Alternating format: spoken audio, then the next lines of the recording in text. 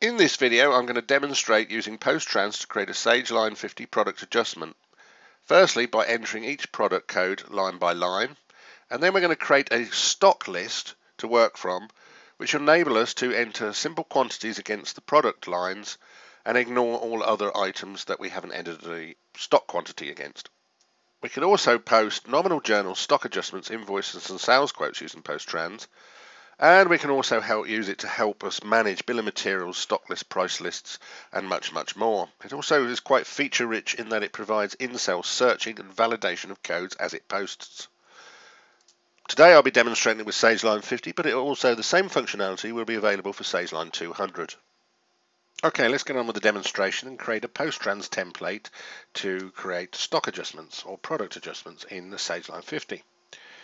I'm going to go to the PostTrans for Sage toolbar. And I'm going to press import. Now we haven't got a template open, so it's going to ask me to create a new template because it uses the cell A1 to put in a tag which tells PostTrans what the template or the spreadsheet function is for PostTrans. Currently it's blank, so therefore it's asking me to create a new one. Let's press yes. And you can see here it's listing all those tags that could be in cell A1, which denotes the purpose of the template, and I'm just going to select the top one there, which creates a product adjustment template. So you can see now PostTrans has just created a basic template. I'm just going to cancel the training video because I don't need to see the training video, and it's worth watching the training video because it explains how all this works. But effectively we have a series of tags listed on the right hand side here, which we can put in various parts of the spreadsheet to create the template. The top part is for all the header fields, and in a product adjustment it's pretty simple because it's adjustment type plus reference. And down below we can define a load of tags in row 28 which tell PostTrans what to find in the lower part, which represents the lines of the transaction. And these are from row 30 onwards. So, adjustment type. Here we can enter what the product adjustment type will be. If I press space and tab away, we have in-cell searching, so we can see all the possible codes. So I'm going to move some product into my product list, and I can put a reference in there of Sam. Now the products, we're going to add a key, so I know the stock type, so I'm typing key and I'm tabbing away. Now this is the first time I've connected to this, or sorry, it's a new template, so it's just asked me what Sage company we want to work with. And the username has already been retained because I've entered it before and ticked remember, so that's not asked me to log in. So I'm just going to enter, I'm shifting in 2 there, and you can see there it's brought through the cost price and it's just updated the total cost. We've also got the current free and in-stock quantity levels, which are live from Sage Line 50. Now, I can't remember all my stock codes, so I'm just going to do a word search. So I'm going to press space, HRD, hard, and tab away. That's now found all my hard disks there. You can see those nicely displayed. You can also see the free and on order quantity. So we can just enter that, and I'm going to move 3 of those in. Now, we also saw there that we used hard, and we had three stock product items that matched the word hard. I'm going to type in 30G, so the space 30G, which will search for 30 gig hard drive. And you can see there was only one match, so therefore it's filled it in and not presenting me with that list again. So there we've created a stock adjustment of 3 items. I'm just going to delete that tip there. And like I say, we can see the overall cost, etc. So I'm just going to press import button on the PostTrans toolbar. Now, what PostTrans has now done is it's read the spreadsheet. You can see that by the 1, 2, and 3 on the line here on the status, and it's given me a confirmation window that's told me what I'm about to post. So I can just simply post that into Sage, and that's saved that stock adjustment into Sage. Now we can further extend this functionality, and obviously we could have moved it in or out simply by changing the values of the type. So I could just select out, and that would move the stock out. But what I'm now going to do is I'm going to create a list. And if you've seen our quick order entry, we do this with orders. We can have an option turned on that says ignore 0 quantities. So I'm just going to answer yes. That will turn that option on in system settings. And I'm just going to say get all products from Sage. Now on the filter and order, I can actually say specify category numbers so I could get certain products from under my stock category, and I can have them grouped, but I'm just going to say get everything.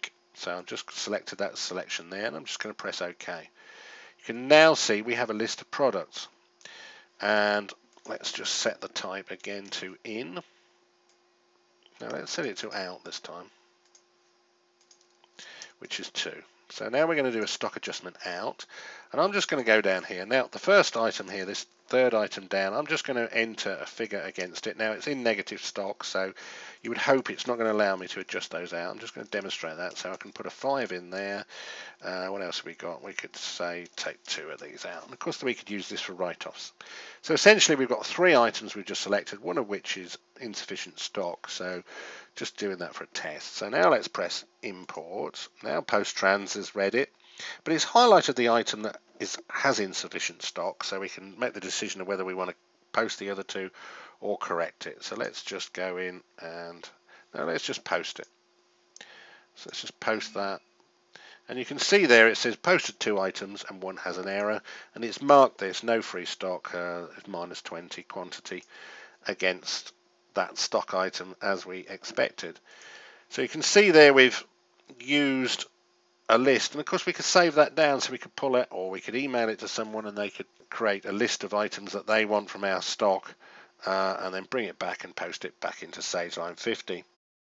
Now we use the extract button, and again this is true for the sales order, quick order entry pad. If we press the extract button here, we have a button down the bottom here that says update the price list with the latest prices and stock levels.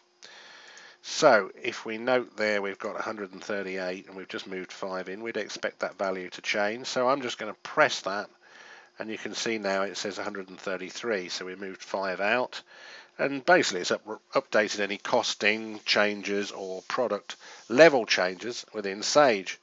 Of course I use the extract button to create the list of products in the first place, but there's no reason why you can't create your own list there and then use this button to fill in the rest of the spreadsheet. So I hope you see there that's quite a handy way of and flexible way of creating a product adjustment for Sage Line 50. If you're watching this video from YouTube, to go to our website, simply click on the link in the description below. If you're already on our website, you can scroll down slightly, and below this video you'll probably see some related links to associated articles. Let's just show you some of the resources on the website. Switch over, here's the home page. You can see here we have a series of menus at the top, and if you allow them to expand, you can see there all the different types of importation or extraction you can use with PostTrans and Sage, and also the transactions you can post. But importantly, there's a training section here. If we go to the training section, that describes in detail how to alter a PostTrans template using the tags that we briefly discussed in the demonstration. Also on the website is a blog which you can subscribe to, and I thoroughly recommend that, so then you can learn of new functionality and uses of PostTrans, because each of these articles maybe hones in on a particular function, a particular tag, or a particular way of using the product to do a particular job. For instance, expanding bill of materials on an order, code searching, protecting templates, importing CSV files, pricing, managing VAT, order currency, you name it, it's all in there. And that is easily accessible from the software itself. So if I switch back to a template, and this one's an order template, and I've just got the tag window open here on the right, but you'll see as I scroll down, this one here, TL description, which is the actual product description, actually has a blog article. So clicking on there takes me to that blog article and explains in great detail the implications of using that tag and the many different options, maybe in system setups, alters and behavior of that tag. So hopefully that will help. Also we have the help button itself on the button bar, which takes you to kind of a context sensitive help, and also takes you to the training page, which explains how to manipulate and alter that template. And in addition to all that, of course, we have these blue help buttons here, which are easily accessible. They're also in the setup windows within PostTrans. So again, that takes you to a blog article. For instance, this one's about making the cursor follow a certain path. That will then take you to that article and explain how you customize that individual functionality. So there, I hope you've seen many different functions and online resources that we provided you to enable you to customize PostTrans to create a template to help you or your customers. So I thank you very much for watching this video.